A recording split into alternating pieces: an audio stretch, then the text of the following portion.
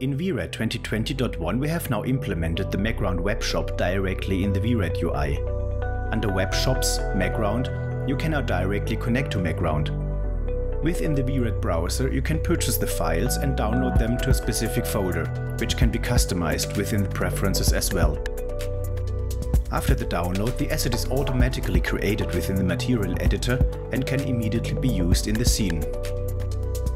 In case you are downloading an environment map and additional backplates, VRED is automatically creating an environment node for the HDRI and backplates for the image backgrounds, which can be accessed under Scene Plate Editor.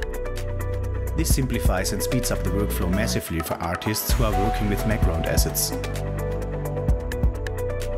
Thanks for watching the video.